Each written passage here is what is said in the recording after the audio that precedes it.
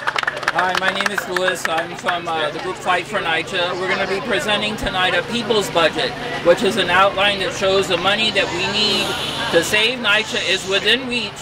It's not punitive, and some of the money we need is already legislation ready. NYCHA NYCHA has the capital need of about $32 billion. That's what's estimated. There's never been an independent accounting of that money, of that figure. Nevertheless, we have within our proposal money that's available, that's been identified, that totals to about $390 billion. This is money that can be made available for public housing in New York City and to fund other programs to address racism, housing, justice, and dignity, and to improve dignity of the lives of people in New York City. That's going to be the subject of tonight's town hall. Thank you so much.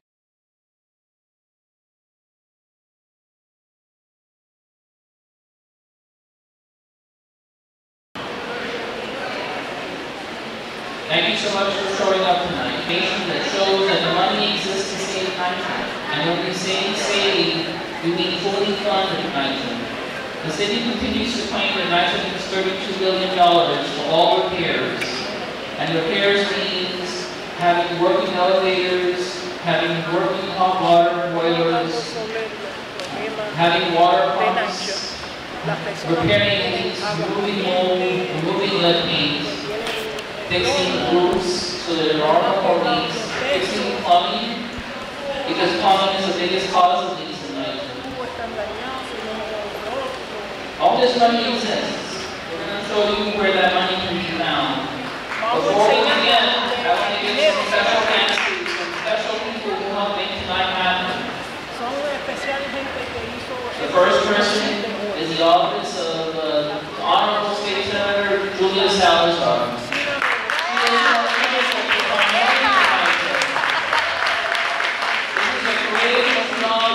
Elected official who is showing leadership on a very complicated issue. And tonight is mainly due to her assistance. We could not be here tonight were it not for her office. Please, let's thank the Honorable Julia Salazar.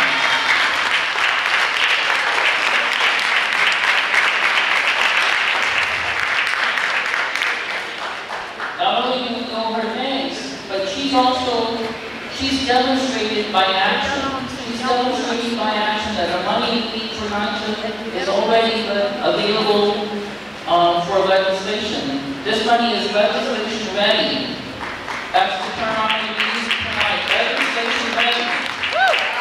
That means the money in town, we just need a legislator with enough courage to introduce a bill and to advocate for it.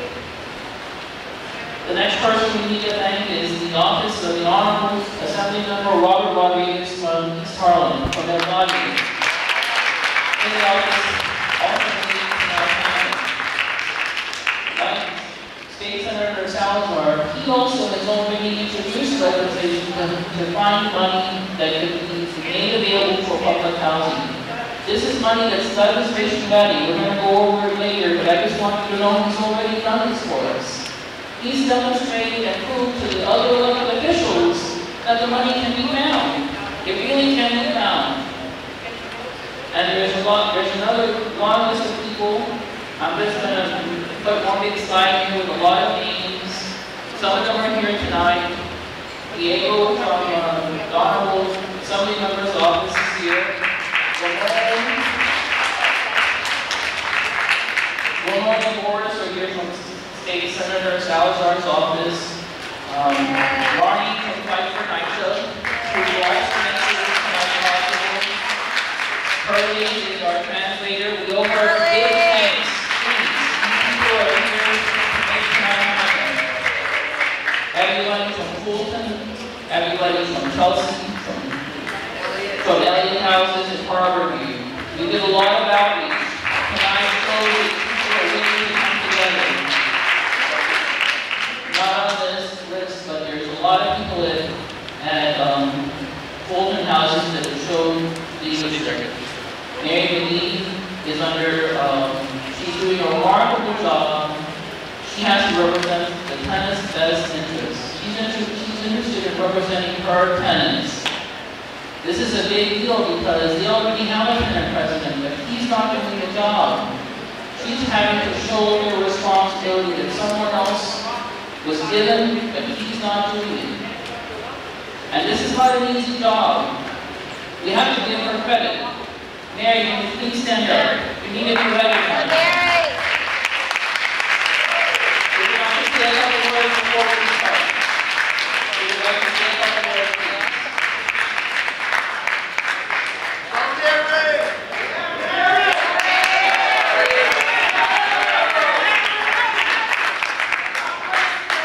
I couldn't do it without you.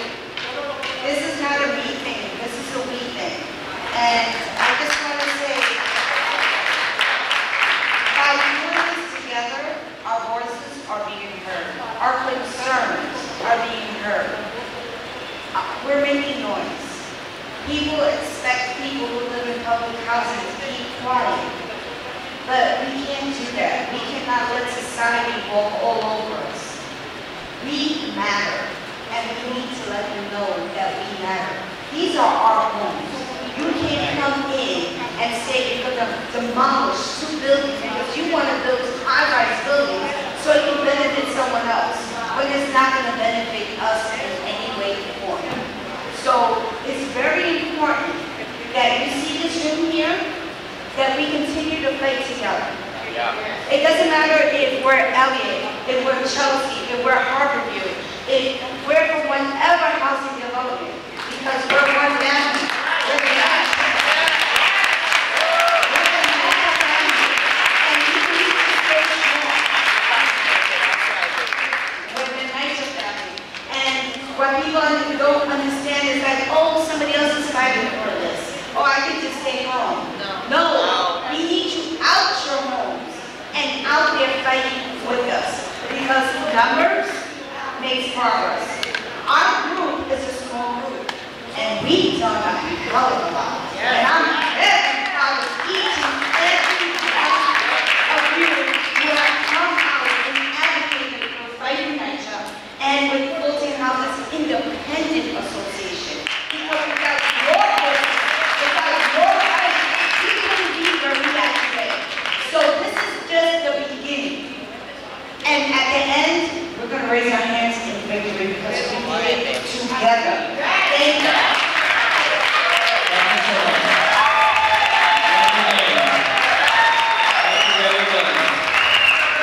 Very good. It is true. What's been happening for so long is that NYCHA has treated people without dignity. They force you to live in homes that have no dignity. And it's important for us to recognize that we each deserve to live a life that we are proud about, that we live in homes that we are proud about, and that we live lives that have dignity. We owe each other self-worth. When the system won't give it to us, we have to give it to ourselves. So thank you so much. We have to treat each other with dignity.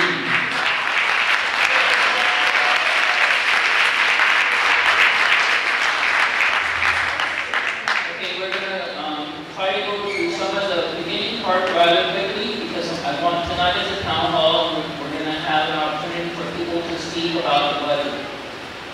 Why are we here? We're here because NYCHA is at a crisis point. The immediate cause of why NYCHA is in this situation is because there was a lead paint hoisting crisis. The U.S. Attorney's Office had to sorry, let me move on. There was a federal investigation into the lead paint crisis at NYCHA. This brought the federal government to investigate NYCHA. And NYCHA was accused of lying to the public. They were accused of filing false reports with the government. And after much resistance, the chair of NYCHA had to resign. The general manager had to resign. And the government appointed a federal monitor, and there is also now a new chief executive who's very controversial. He was brought in here to basically codify NYCHA because there's no money. That led to this settlement. The mayor was forced to settle with HUD, and that created a crisis point where an attorney from NYCHA, they claim NYCHA needs $32 billion. This is a very small number, but I'm going to read it out to you. This is the first proposed settlement that NYCHA took to HUD and to the judge. In very small numbers, at the very bottom right-hand corner, it says $4 billion. $4 billion in change. That's all the city was willing to give to NYCHA. NYCHA needs $32 billion. The judge looked at this and said, that's not sufficient. NYCHA needs $32 billion, and all the city's willing to give is $4. And this is going to be spread out over 10 years. 10 years. So people who need elevators, hot water boilers, repairs for leaks, new floors get in. They were going to have to wait 10 years. The judge said, no, this is not sufficient. So NYCHA came back with a new plan. And this is the one that was signed. It's only about $2.8 billion. It's less money. The judge accepted less money. So this opened the door for the mayor to consider RAD. RAD is a federal program that we're here trying to stop. RAD is a program that brings in private landlords to manage public housing. They collect the rent. They decide to move this in public housing. They sign the leases. They write the leases. These won't be HUD leases that you sign. They're going to be private Section 8 leases that the landlord gets to be able to add riders. And it's in those riders that the landlord can set very strict house rules. And under RAD, a violation of a house rule is considered grounds for eviction. There are other risks with RAD, including restraining, tenant harassment. The mayor has claimed he formed a round table where they would protect the rights of tenants. And that turned out to be a lie, because the mayor's own showcase for RAD is called Ocean Bay. That's located in Far Rockaway. It came out in a report published by City Limits that 10% of all NYCHA evictions happen at a RAD development. So this is the problem. NYCHA needs $32 billion. At Fulton Houses alone, they need $168 million. At Chelsea and Elliott, their combined still by community board floor, they need $176 million.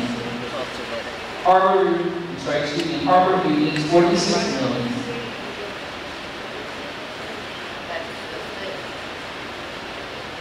And this is what we hear to expose. Every year the politicians say, we care about NYCHA, we care about NYCHA. But every budget year, every fiscal year, they don't set aside the money. You saw in the federal court settlement that they would offer $2 billion of change for NYCHA, spread out over 10 years. And this is what it looks like. This is what it looks like when the politicians say they care about NYCHA. They say, here, come kick the ball with me. And then they take the ball away from you. And then you land on your back. Everyone remembers this cartoon when they were a child. This is how the politicians treat NYCHA. It's a joke. But it's not only a joke, it's cruel. It's cruel because they're playing with their lives. And the solution we're going to present tonight is called the People's Budget. And with your support, if you support and adopt this People's Budget, we're going to take this citywide. And it's going to be in here. We vetted these ideas in Fulton Houses over the course of several weeks. We made some changes, but this is the plan that we're going to prepare tonight. We have copies of it when we came in here. These are the three important points about this People's Budget. The politicians claim that NYCHA needs $32 billion. We can identify $390 billion for NYCHA and public housing statewide and for other programs. The money exists. The legislation that we envision does involve some new taxes, but none of it is punitive, meaning it's not a burden. We're not here to create a burden. We're here to demand that public housing is fully funded. And like I said earlier tonight, some of these ideas are already legislation ready. Meaning it's easy for the legislators to put them into a legislative body and have it voted on. These are not difficult ideas. This is the first one. This is already has been sponsored up in Albany by New York State Assembly member Robert Fulton. This is a repeal of a co-op condo tax statement for the top 10%. This is legislation ready. This plan would generate $170 million per year. And if you calculate something called the net present value over 30 years, that involves a little financial calculation. That comes out to about $3.3 billion that's available right now because that money can be borrowed against. This is money that is available for public housing statewide. Anything that comes out of Albany has to be money that's available for public housing statewide. This is the idea number two. This is an idea that's already been introduced in the state legislature and has been advocated by the state senator Julia Salazar. She would create 4 new income tax brackets for millionaires. This is just to create fair taxation for people, because wealthy people don't pay their fair share. Her plan would generate $2 billion per year in new income for the states. And if you calculate the net present value of that amount, that creates about $27 billion available now for bond issuance. This is not very complicated. If Julia Salazar can have introduced this in Albany, what is that telling you about the city council members here in New York City? They can do something similar.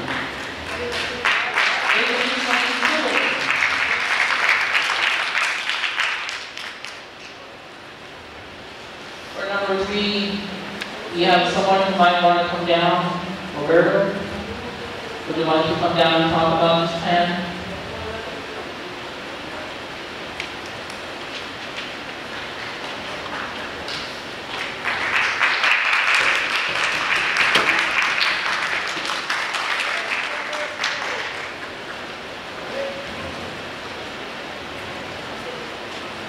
Good evening, everyone.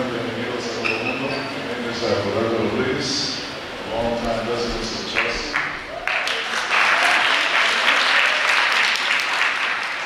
On a short note, it's nice to be back in this building. I went to this school. And I went to this school when Chelsea built the Elliott houses there, which also new. That was my first glimpse of what I call luxury housing. It was beautiful. I remember hearing the Gettysburg Address being spoken by a young boy named Simon. And I remember the line, of the people, for the people, and by the people. And this is what it's really all about. And what I'm talking about is a reversal of the stock transfer tax, which could generate anywhere between $16 and $23 billion if they cut out the policy of actually paying that refund back to the people who paid it, which is bullshit. That's our tax money that will be brought back to the people. It's money that's been paid by the people. It should be for the people. It should be helping people. And this is what it's doing. There is no plan of preservation of housing when you talk about demolition of 72 residential units with no plans to replace all of them. That means some of them will be destroyed. And that means that many families that are waiting for this apartments won't have access to it at all. What we're here basically is to say to the people, to the city, to those who supposedly represent us, we we've had it. We need to take back our city, our economic future, and preserve public housing. It's the only reliable public housing. La única verdadera vivienda económica es vivienda pública. Es lo que debe pasar. Thank you very much.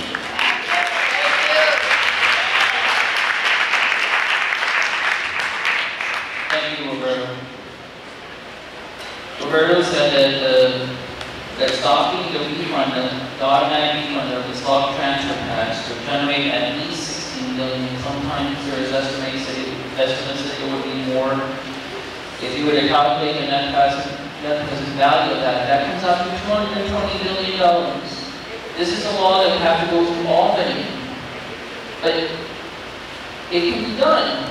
Someone just has to show the moral courage to produce this bill, and then we would have to advocate for its passage. But it can be done. I promise it can be done. Someone can start it.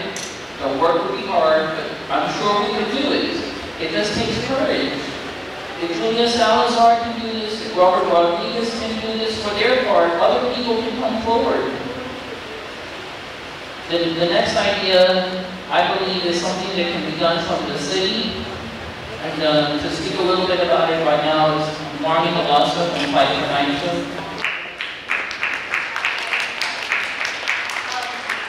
The concept of building 4 new jails, when we're in an era now of trying to stop mass incarceration.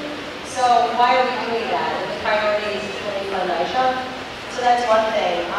And also, crime is down. Crime is down. And also, the emphasis really should be on rehabilitation and education. It shouldn't be on, locking people up, putting them in solitary confinement. So we're in a whole new era now. And so the new jails, I think, is, again, like it says, reallocate $10 billion for 4 new jails meant to replace Rikers Island. But again, yes, we need a New York City Council sponsor. Can provide $10 billion in total funds over time. And, again, the priority is to fully fund NYCHA because NYCHA is in a crisis. So when it's a crisis, that's a priority. So the jails are not a priority.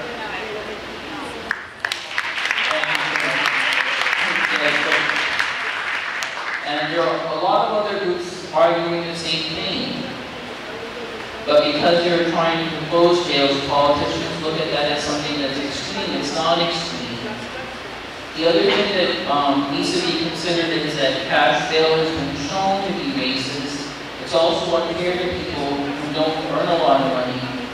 Cash bail is something we also want to end. And if we do bring an end to cash bail, we won't need jails anymore. We won't need certainly 4 new jails.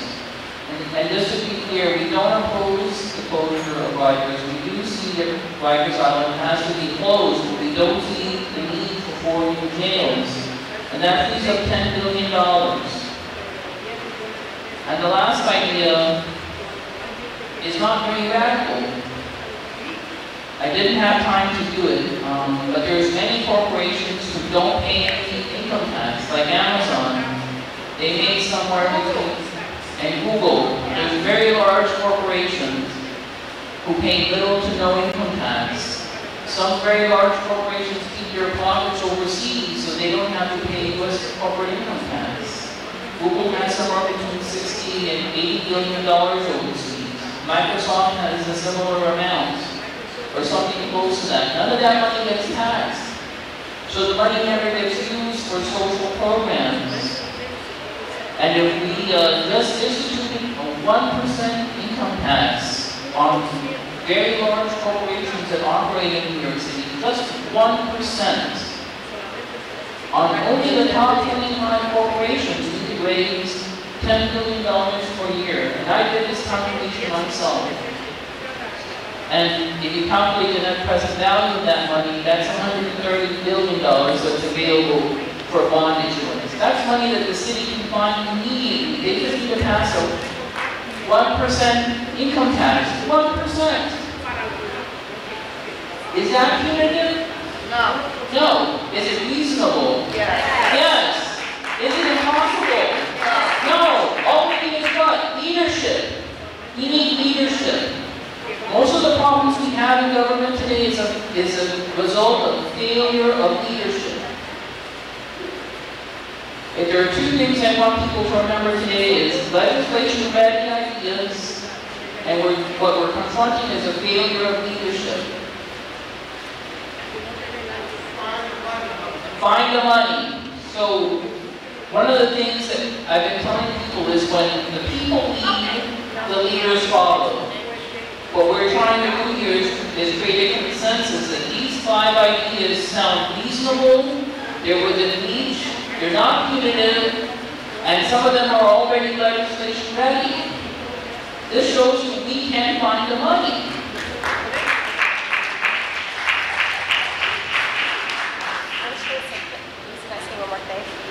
Okay, sorry. I just want to say one more thing.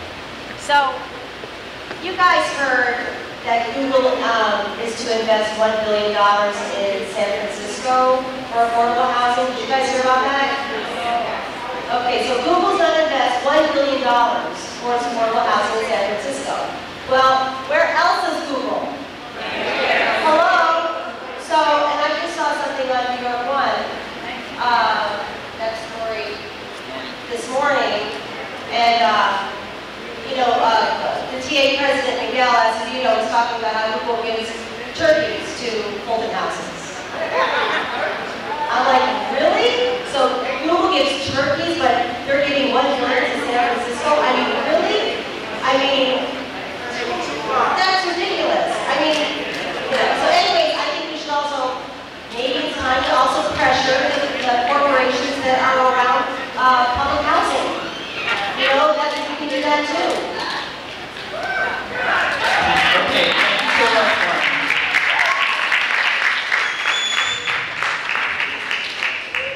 Okay, right now we have 2 microphones down here.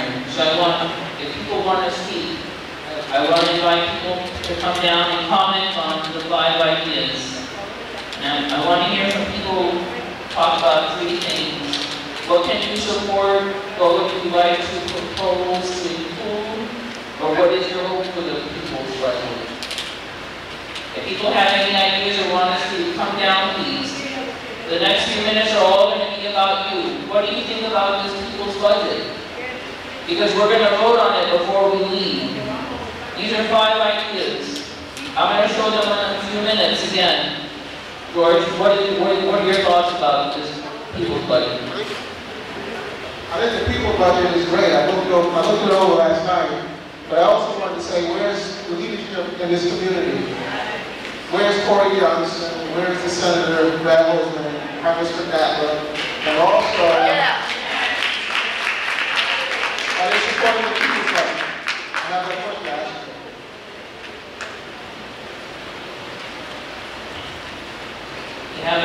We haven't presented the people's budget to them directly yet.